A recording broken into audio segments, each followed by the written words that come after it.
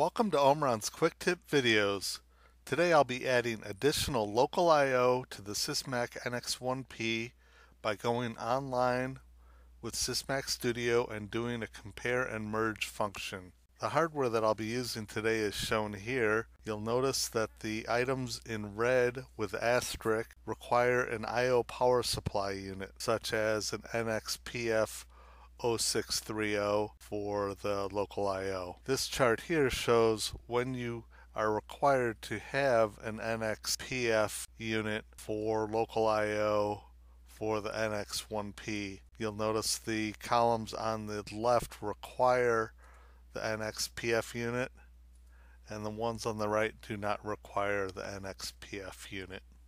I've opened up Sysmac Studio and I'm going to create a new project for my controller, which is an NX1P2, and I'll select the specific model, which is the 9024DT1, which is 24 I/O, 14 in and 10 out. I'll click Create, and I'll go to Configuration and Setup, and Controller Setup, and here I'm going to see the IP address of my controller. 192.168.250.1. That's the default address. And I'm going to come over to controller communication setup, and I've got a hub in this instance, and I'll put in that IP address 192.168.250.001. Check my communications, tests OK. I'll click OK. I am now going to go online with the controller.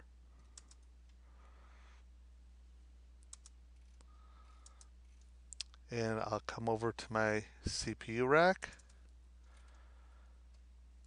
And I'm going to do a compare and merge with actual unit configuration. And what it did, it went out to see what local I/O I had.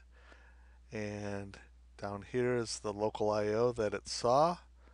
And this is the original configuration, and I'll click Apply Actual Unit Configuration and then click OK.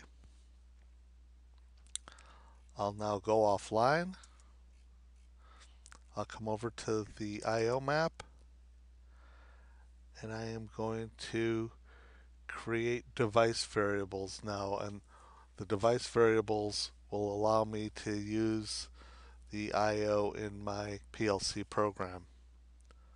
So I could type in variable names based on the description of how they'll be used, or I can just come over here and right mouse click and hit create device variable, and then I'll do the same thing down here,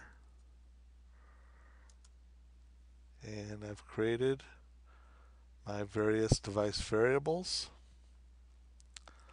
I'll now go online with my controller,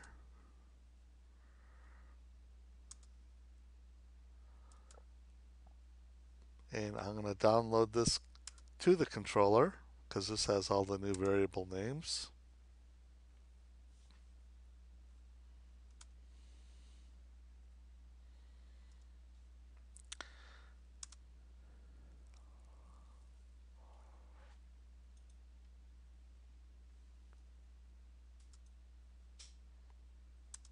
And I am done. And now I can come over and I'm going to come down to the outputs and force the outputs on. We can see I've got a OC2633, which is a 2-point relay output, and I'm just going to type in true here, and I can hear the little relay clicking on, and I'll do true here as well. So my I/O is working correctly. That is how to do a compare and merge for local I/O with the NX1P.